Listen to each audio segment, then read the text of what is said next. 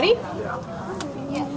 Everybody ready? Everybody ready? Everybody ready? Alright, so the brown that you see here, those are the renal pyramids on both sides, so that kind of dark brown.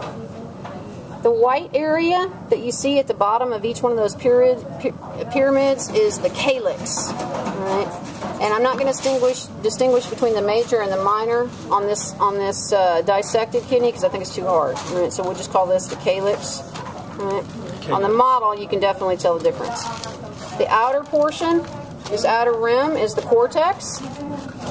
And all this middle section is the medulla. And this one looks nice too. You guys got good color variation. See, the outer cortex is that light tan, and the medulla is all the middle kind of pink section. All right. You have a little, and the white is the calyx, right, where the urine is going to start to collect. Now, eventually, that'll lead into the renal pelvis and then out the ureter. All right. And then you have the ureter, right, or the ureter here. And those are really the structures for the dissected kidney. It's not a whole lot.